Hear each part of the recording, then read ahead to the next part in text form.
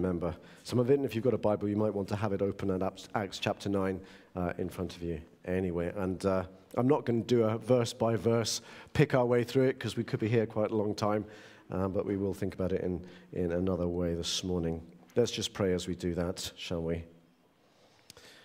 Heavenly Father, we pray your blessing on this next part of our time together this morning, that you would just enable us to hear your Spirit speaking to us in whatever way we need to hear from you.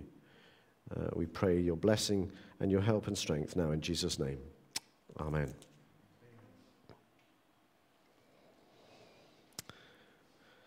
Instead of doing verse by verse, I've been thinking about how we can look at this passage that we have, which contains these two distinctive but connected stories, and how we can look at that together. And I started thinking about concentric circles, circles within circles within circles, and as you get closer, you find what's really at the center of it all. Don't know whether you've ever used Google Earth. Anybody ever played around with Google Earth? If you haven't used Google Earth, you need to use Google Earth. It's brilliant.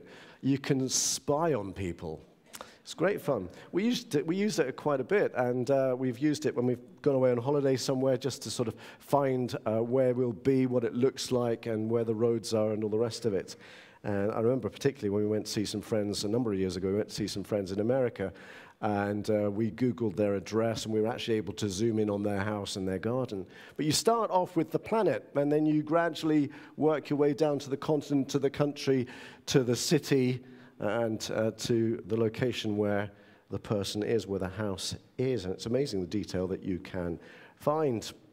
Perhaps we can think about the passage this morning a bit like a pass the parcel. I don't know whether you like pass the parcel. It can be a bit infuriating, can't it? You know, particularly if people don't play fair. That's the thing that's very annoying. Children are sticklers, aren't they, when it comes to fairness and justice? But with a pass the parcel, usually there's a commonality, isn't there? There's a layer of paper. They're not always the same layer, not always the same color, but there's a layer of paper, and you take off the layer, and it reveals something else that reveals something else, and eventually you get to the heart of it. The idea is that when you do a pass the parcel, just for future reference, if you're planning something for Christmas, it's supposed to be something worth having in the middle, all right? Very disappointing if all you get is a rubber or a pencil sharpener in the middle. It's supposed to be worth having. There should be something at the center that makes the effort worth it. But gradually, the layers come off. A number of years ago, and I think this was the way I wanted in the end to think about it, was this. A number of years ago, my brother had a girlfriend, not his wife, before they were married. Just thought I should say that. His first girlfriend when they were both students, and she was a student of Russian, and one of the things that happened was that she had to spend the third year of her 4 years in Russia. And I know at various times she came home and she brought members of her family and our family little gifts from Russia. And one of the things that she gave to my brother, just because it was typically Russian, not because he particularly would appreciate it, was a set of Russian dolls. I don't know whether you've ever seen those Russian dolls. And, you know, he's not particularly into dolls. That would be the last thing on his mind. But they're typically Russian. But the thing about Russian dolls is that as you take the top off, take the head off the doll, inside there's another one, and then inside there's another one, but it's usually the same motif all over each of them. So every time you open one, there's one that looks identical except it's smaller, and then you go to the next one, and as you eventually you come to the smallest one in the center, and it's just a reduced same doll with the same motif. Throughout this passage and in the bit before, there's a motif that goes through the whole passage. And really the motif, I think, is this. Jesus is Lord. We've got it in our hymns this morning, in our songs together. Jesus is Lord, and in a sense, what difference that makes to situations. The background to the two stories of the healing of Aeneas and the raising to life of Tabitha is, of course, the conversion of Saul of Tarsus. He was saved in a miraculous way. You remember the story on the road to Damascus. Eventually, he, after a bit of trouble, a bit of local difficulty, shall we say, in Damascus, he returns to Jerusalem. But, of course, that causes trouble too. And the reason it causes trouble is because Saul, is actively proclaiming that Jesus of Nazareth is indeed Lord. He is the Messiah, and that he has risen from the dead, and that he is a Savior to all who will believe. And that proclamation receives opposition, encounters opposition, and that is always the way. Nonetheless, we must restate this morning, and it's our privilege, it's our joy to be able to do that, isn't it? We restate that Jesus Christ is Lord. The Bible teaches us that one day every knee will bow and every tongue will confess that he is Lord. Of course, that arouses opposition in the world around us, and that was what Paul experienced. But the motif there was still, it's Jesus Christ is Lord. Jesus is Lord. After that, we see that there's this time of peace for the church. The church takes the opportunity. Instead of opposition now, there's opportunity, and the church takes the opportunity to move out of their comfort zone, move towards other people, go into the local areas, beyond. There's a time of peace. The blessing of God is experienced as they depend on him, and many people are saved. Many people are converted. And why are they converted? Because they come to believe that Jesus Christ is Lord. So instead of opposition, there are opportunities. And then we come to this passage, Acts 9:32 to 43. And we see Peter leaving Jerusalem and doing the rounds, doing pastoral visits to the various believers, to the various congregations in the towns and cities around. And so he heads off to Lydda. He's probably been to various other places, but he finds himself heading to Lydda. And in Lydda, he encounters Aeneas. We don't know whether Aeneas was a believer. I think it's implied. He visits the church there, and there's a certain man called Aeneas. And Aeneas has been unwell, unable to move, bedridden for 8 years. And in the name of Jesus Christ, Peter heals him. He's able to heal him because Jesus is Lord. And Jesus is Lord in that story over sickness. And then we've had the next part that I recapped with the children, where he's called by the believers in Joppa to go and deal with the situation of Tabitha's death. And here we see Tabitha raised to life, a remarkable story, and Jesus is Lord again over even death itself. Opposition, then opportunities, and then Jesus is Lord over sickness and death. And it's a bit like beginning to open the layers, to go in the concentric circles, or to take the heads off the Russian dolls, if you like. As you dig deeper, you find something else. So we've got this background. Then we've got Peter's pastoral visits. We've got these two stories of healings, story of a resurrection.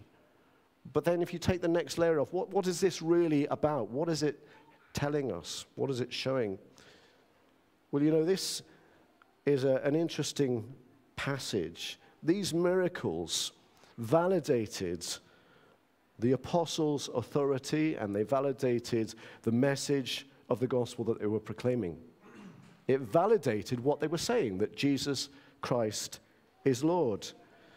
And it could be seen by those around that the ministry of Jesus was ongoing.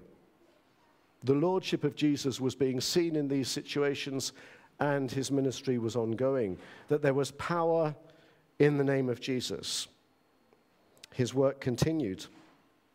And these two stories of a healing and a resurrection are very similar to two of the stories in the New Testament where the Lord himself was involved. Remember the story of the paralyzed man who was let down through the roof of the building, and they'd have had all the plaster and all the mess everywhere, and he's let down on ropes by his friends because there's just so many people in the place.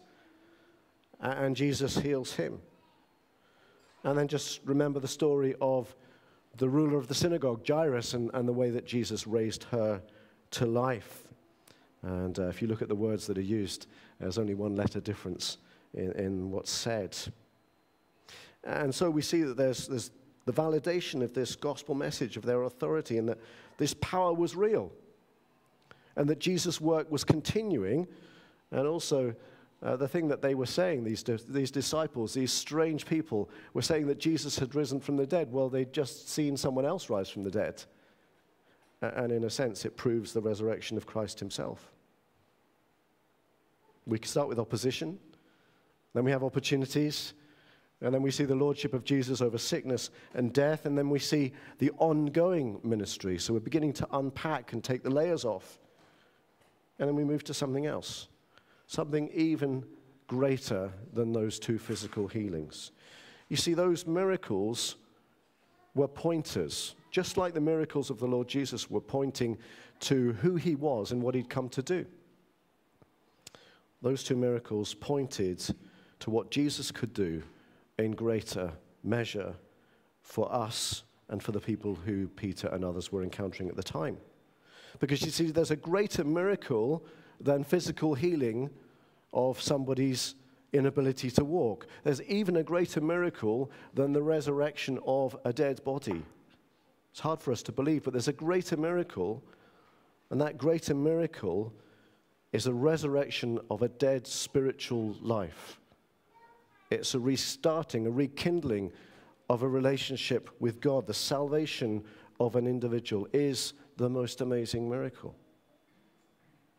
And as we see Aeneas given strength to walk, it should point us to the power that God has through the Lord Jesus and through faith in him to enable broken sinners, incapable of doing anything for ourselves, to come back into relationship with him and for lives to be changed.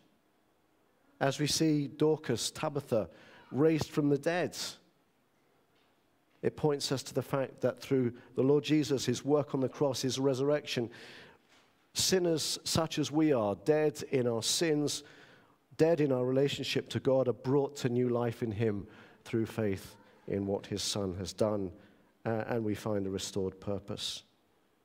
This miracle of healing, this miracle of resurrection, they point us to an even greater miracle of what God can do and what God wants to do in each of our lives.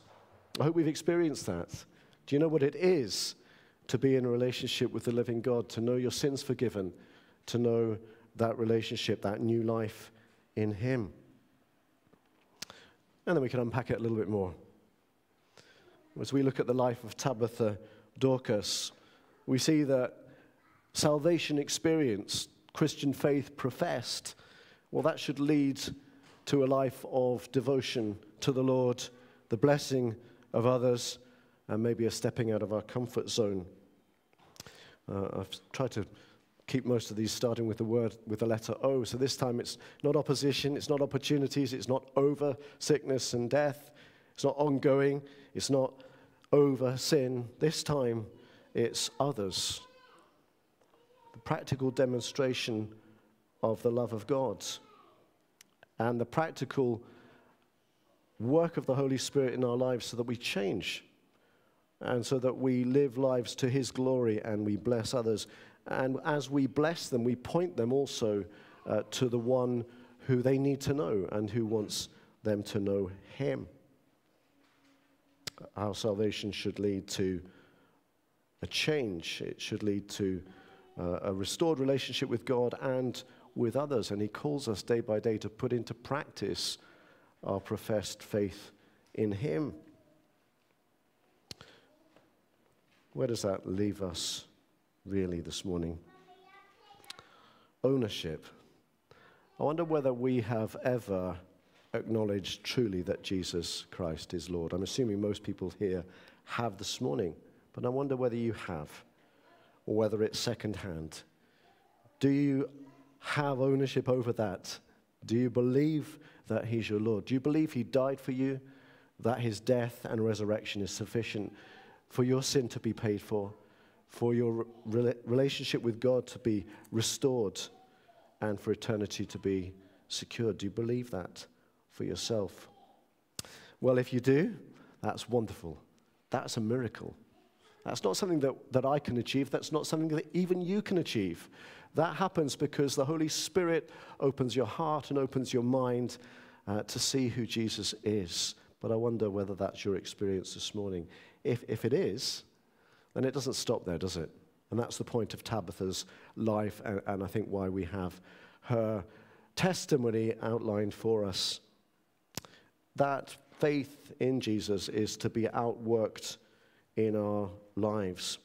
And as we look at Tabitha Dorcas, perhaps the thing that we can take from that is that it's the small things that matter. Small things that matter. We need to get our focus right in terms of what's important. You know, society around us says that power and position, here we go with all the P's now, next letter of the alphabet. Power, position, and possessions, and property, and prestige are what matters. But you know, the Bible says it's people. People around us. You know, the Lord Jesus died for people like us, and people not like us. People are the supreme part of God's creation. Have a look at the book of Genesis. And people will outlast the created order of the world itself. And God calls you and me, just like Tabitha, I believe, to invest in people, in our time and our money and our love, in order to nudge others towards the Lord, to reflect his love and to reflect the mercy that we've received to them, and so point them to Christ. You know, in heaven, one day, we won't be surrounded by our possessions or titles or success. But you know, if we've lived our lives wisely as believers, we will be surrounded by people whose lives we've touched. So how can we make a difference now? How can we live a life of impact now? Well, think small. I'm sure that's how Tabitha Dorcas began. And yet, in response to the relatively small things that she did, notice the strong reaction there was. People were really upset. They rushed to get Peter. There was crying and tears. Tabitha's deeds, well, it wasn't huge gifts that she gave to people. But what she did do was take time to personalize things. Do you realize that the clothing that's mentioned, really, it's outer garments and undergarments. So she was making not just the fancy stuff, she was probably making the underwear as well. Funny for us to think, isn't it? But the Bible is that detailed. They weren't huge things, but made a lot of difference to the lives of those around her. You know, sometimes the small actions can matter more than grand gestures. The small and careful actions can make a difference in the life of somebody around us. What can we do today? In the family of God's people, yes, and in those around us in our community, so we make a difference and we reflect the love of God. Well, the practical things. I'm sure you've got your list would be probably far longer than I've put together here this morning, but things we can do. A card, a phone call. It's amazing what difference that makes. A text, an offer to pray for somebody and then actually do it. Giving somebody some food, helping them with that. Mowing somebody's lawn, giving them a lift, even if it is at the risk of getting your beautifully clean car dirty again. Just listening to somebody and giving them your time. You know, life is hard for many people, and we need, all of us, at times, encouragement and mercy. But these things, small though they may seem, are testimony to God's love. They go hand in hand with the sharing of the gospel message itself, but they're a demonstration of his love. We should do these things because they're good of themselves, but as we do them, we are the hands, we are the voice, we are the feet of Jesus, but we pray and we hope, and then we take opportunities to answer questions and to introduce Christ in the ordinary things of life, but we need to engage with those around us. What may stop us from doing those things? Well, you know, we may have bought into the thinking of our age, which says that if we're going to have an impact, then it needs to be visible and it needs to be huge. And we live our lives surrounded by people who spend an awful lot of time on Facebook. And the way they judge their success is by how many likes they get or how many friends they've got. And yet it's the unseen work that's important. We might have bought into that. We might think that it has to be huge. We might be self-centered, unfortunately. And also we might be unwilling to take a risk and put our heart out there. Yet we look for approval sometimes from the crowd instead of pleasing the Lord who sees the small and the unobtrusive. We focus sometimes too much on ourselves And yet the scriptures teach us to look not only to our own interests, but to the interests of others. Remember that the Lord Jesus, it says of him, the Son of Man came not to be served, but to serve. Sometimes we just don't want to get involved in the mess that we see of other people's lives, and we're unwilling to take the risk and step out and get our hands dirty. And yet, when you do, yes, it is a mess. Sometimes it never seems to end, but it's pleasing to the Lord. Sometimes we're too timid to open our hearts. Maybe we have a lack of self-confidence, or we're afraid of being rejected by people. But God, throughout his word, we see it in the Bible, he equips the called. He doesn't usually call the equipped. And he calls us this morning to follow the leading of the Holy Spirit, not just now in this place this morning, but as we go into this week, so that our lives make a difference to those around us. And as they make a difference, even if we're not naturally those who share our faith, maybe an opportunity will come. Maybe somebody will ask a question as to why you're doing it. Or maybe there will be an opportunity when someone is struggling or going through difficulties for you to introduce Christ. As you take the dolls apart, as you go to the center of the circles, as you unpack the parcel, what's right at the center? Well, all of this in this passage, in these two stories, all of it eventually points to the Lord Jesus. Actually, all of Scripture really points to the Lord Jesus.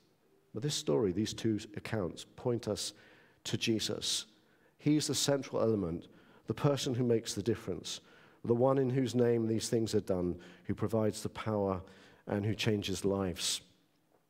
I wonder what your response is to him this morning, to his life, his death, his resurrection, and to the claims that he would make upon you.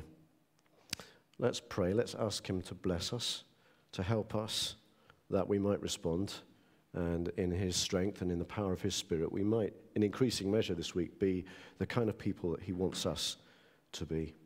Let's pray. Father, we thank you for what we read in your word of these amazing incidents, demonstrations of your power, but we thank you that as we look at these things, we see so much more than meets the eye immediately. We thank you that they were indications that you are truly alive, Lord Jesus, that you had risen from the dead, that your ministry was ongoing, that the message was true. And we thank you for the way that they point to what you can do in broken lives, in the broken lives of sinful people. We thank you that you restore and you bring back to life, and you bring into relationship with you those who are lost and far away. And Father, we thank you for the example of Tabitha. We pray that you'd help us as we go from this place today, that our lives would be changed for the good. You'd help us to remember the small things that she did that made a difference, that brought others into a relationship with you because they probably asked questions, because they saw the difference that you make. Father, help us always to point others to you, not to ourselves, that you might have all the glory. We pray in Jesus' name. Amen.